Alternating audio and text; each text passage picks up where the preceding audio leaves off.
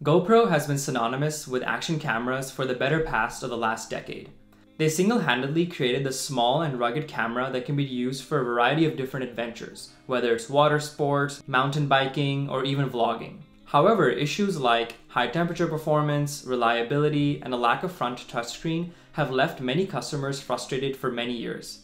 Their ignorance to add these improvements and new features has allowed new competitors to enter the space and entice customers. Well, enter DJI.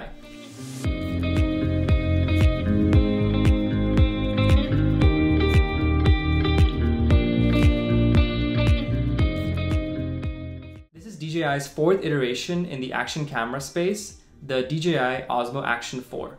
And while it is their most expensive, it is also their best one yet. So in this video, we'll talk a little bit about what makes the DJI Action 4 so great and so powerful as a small little camera. We'll talk about the video quality, the audio quality, the ease of use, whether it's the hardware or the software, and then also a few different considerations when it comes to battery life, the SD card, and a couple other things.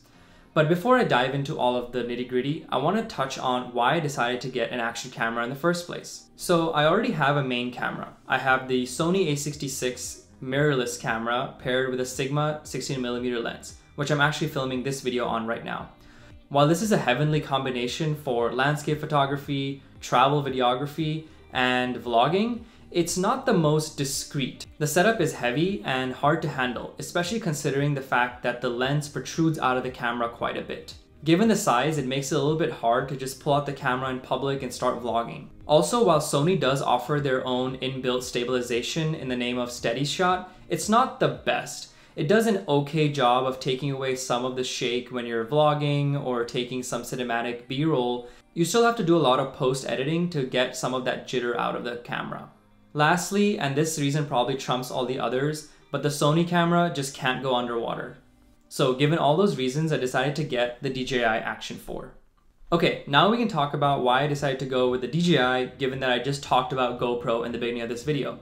So take my advice with a grain of salt, since I've never really owned a GoPro, but after watching countless YouTube videos and reading a bunch of owners' reviews on Reddit, so based on what I read, I decided to go with the DJI Action 4 mainly because of 3 reasons. So after reading all these reviews, I decided to go with the DJI Action 4 because of the better reliability, the front touchscreen, and the ease of use. I won't go into extreme detail on all of these as there's many better videos explaining the comparisons, but at a high level, in terms of reliability, the GoPro has had an history of overheating when using it for an extended period of time in high temperatures.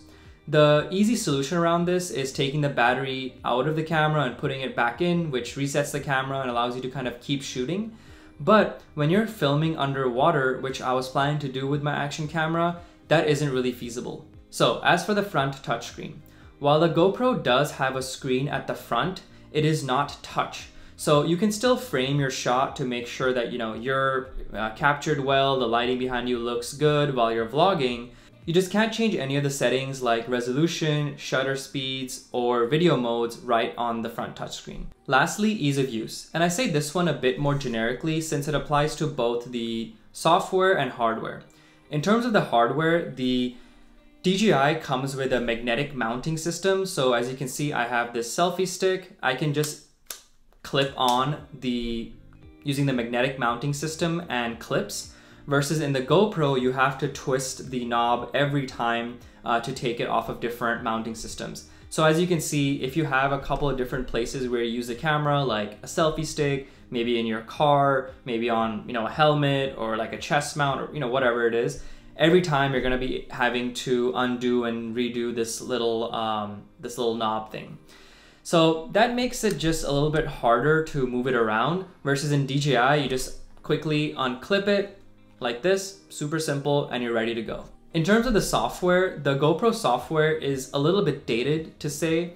DJI has done a really good job of making the camera really easy to use out of the box, so you can get a good picture quality just from the basic settings. Also, any of the advanced settings are very easy to access. Alright, so that's a little bit about why I chose the DJI over the GoPro Hero 11 or 12. So now let's talk a little bit more about the video and audio quality. So the small little DJI camera is a superstar when it comes to video quality. I took it on my recent trip to Hawaii and I was able to capture some amazing shots. I took the camera underwater to capture some cool fish and coral. I was able to take some cinematic B-roll, and then I was also using it to vlog on a day-to-day basis. One of the main reasons that I bought this camera was for vlogging. I wanted to capture my true and raw emotions so I can look back at them after. While I did have the A6600 with me and I took that on this trip, as I said earlier, it's not the easiest just to pull out of your bag and start recording. In terms of the field of view, at the largest, it's a 155-degree field of view, which is really, really wide. And so DJI gives you 3 different options. The ultra wide, which is the full maxed out 155 degrees, a little bit more cropped in wide view, which kind of removes some of the distortion on the sides, and then a standard. So all of these different angles allow you to change it up pretty quickly in the software, depending on what you're doing. If you're vlogging, you might want to go really wide, but if you're taking some underwater shots, you don't want that distortion, so you can switch it to standard. As for the actual video quality, I recorded mostly everything in the DLogM profile so that I could color correct it after using some LUTs that I found online, but you can just capture it using the standard profile and you get some really amazing videos. I'll throw some videos of my trip in Hawaii where I did record in the DLogM profile and then I color graded it afterwards. Given the fact that you can record in these multitude of different ways, you can get the standard kind of more flat look that comes with the DLogM profile, or you can get that classic punchy and saturated look that you can get with just a standard mode on action cameras. Even with the larger 1/1/3 inch sensor this year, if there are situations where the background is much brighter than the foreground, which is usually me during vlogging, it doesn't do the best job of keeping both things in focus and starts to blow out one or the other. While this isn't an issue in most cases, since you'll probably be using this during the day and in good lighting conditions, it is something to consider. As for low light, given its physical limitations, I mean, look at the size of this. The camera sensor just isn't able to capture as much light as, let's say, a Sigma lens or a DSLR lens. So in low light, it really has to bump up the ISO and the video comes out really noisy and grainy. So all in all, for vlogging, I think this camera is really awesome. I mean, you just plop this onto the selfie stick. The selfie stick extends quite a bit, so you can get a really wide view when you're vlogging, and also compacts down really easily. So you can carry it in your pocket or fanny pack or even your backpack really easily. The second use case that I had for this camera was underwater shots. So for underwater, DJI recommends that you use the standard profile, and I used that to capture most of the shots that I took underwater. I attached the camera on the selfie stick, just tilted it a little bit up, and was able to take videos of the fish and coral while I was snorkeling.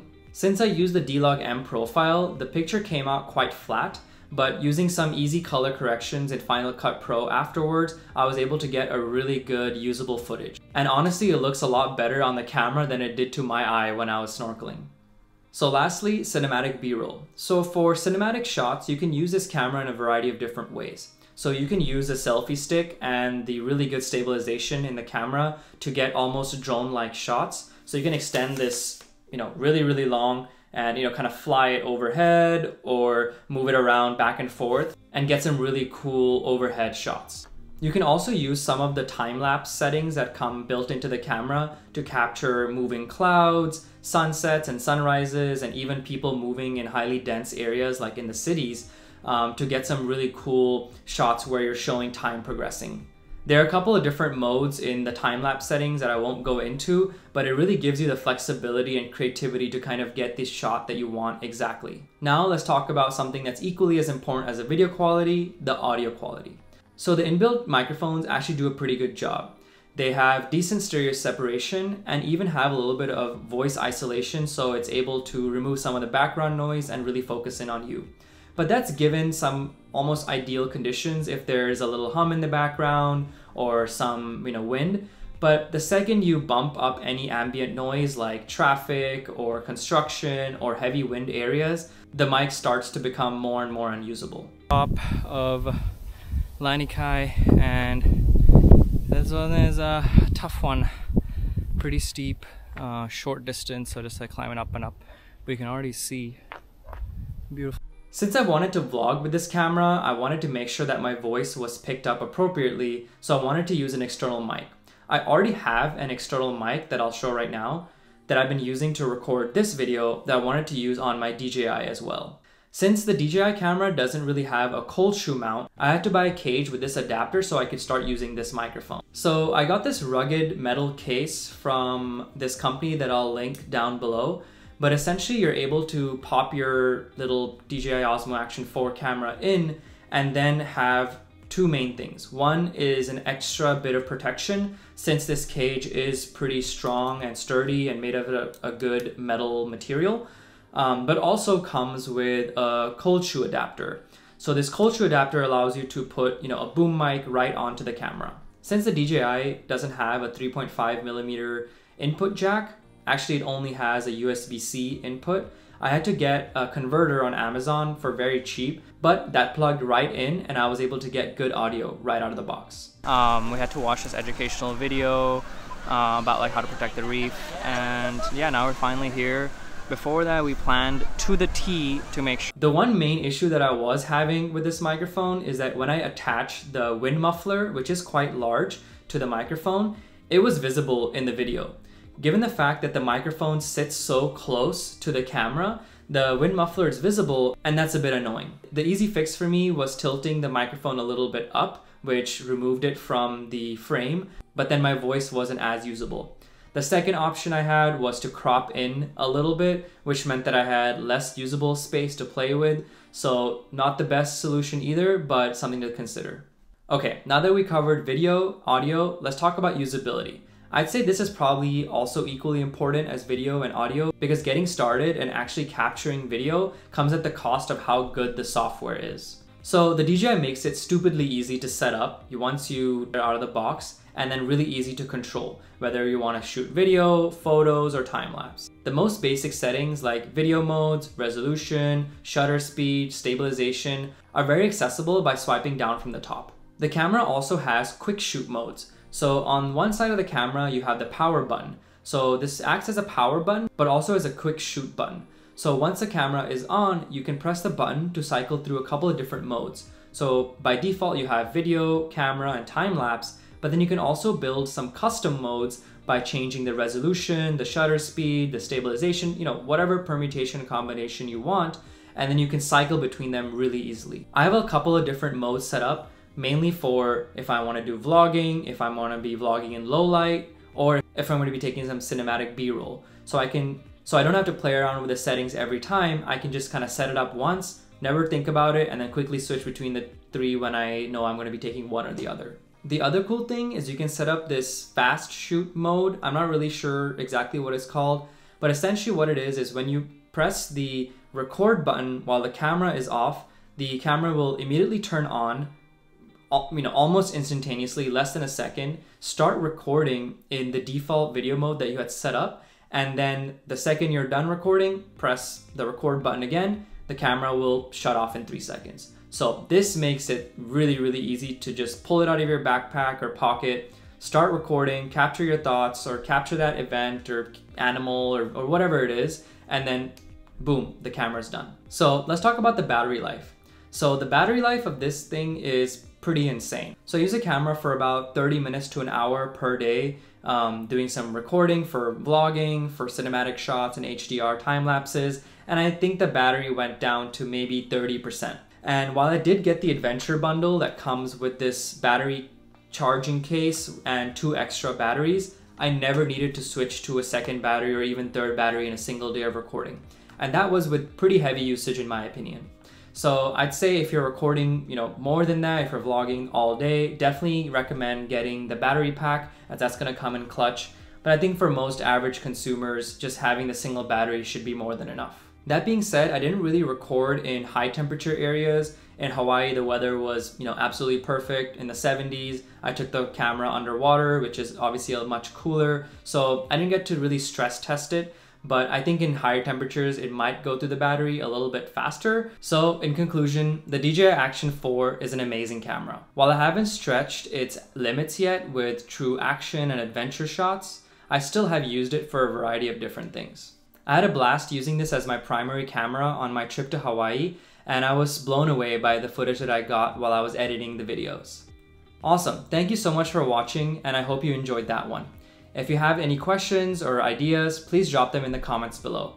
If you enjoyed watching this, give me a like, and if you want to see more tech videos in the future, please hit that subscribe button. See y'all in the next one.